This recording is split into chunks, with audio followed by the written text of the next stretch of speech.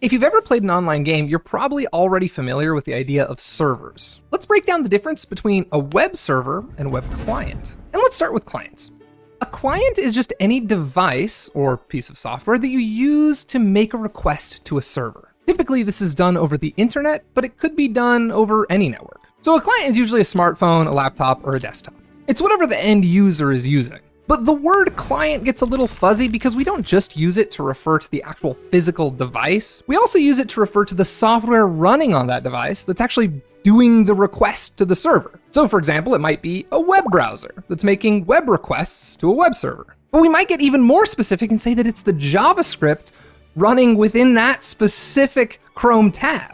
And then in a completely different example, it might not even be within a browser, but it might be a native mobile app that's making requests as a web client. It might even be a command line tool compiled and written in Go that's making requests over a network. All of those things, we can just broadly say, this is a web client because it's making requests to a server. So what's a server? Well, it's a machine, or really just a computer, that serves or handles these incoming requests from the clients. And while it's not always the case, most production servers live in some data center somewhere. It's not usually in the user's home. It's probably in some data center that needs to be accessed via the internet. So when a client wants to make a request to a server, it looks up the address of that server by its domain name or URL, and then its request is actually routed directly to the machine that is serving that request, that virtual location on the internet, or again, any network.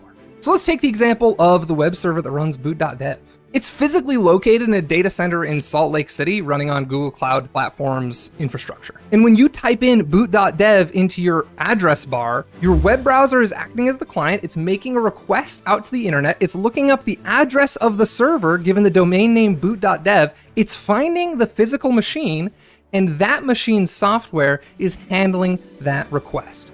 And it will respond with website assets, things like HTML, CSS, JavaScript, a little bit of structured JSON. Now it's like, why would you use a server at all? Why wouldn't you just run all of this code on the user's device? Well, servers are useful because they allow us to centralize stuff and communicate in real time. So video games online wouldn't be possible without a central server that everyone's connected to and can kind of manage the game state in one location.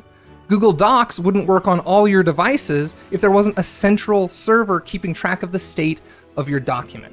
Servers tend to be very data-driven. They usually don't handle things like rendering or visualizations. They manage the data. They manage the data in the back end, and the client typically handles the visualizations, the UI interactions on the front end.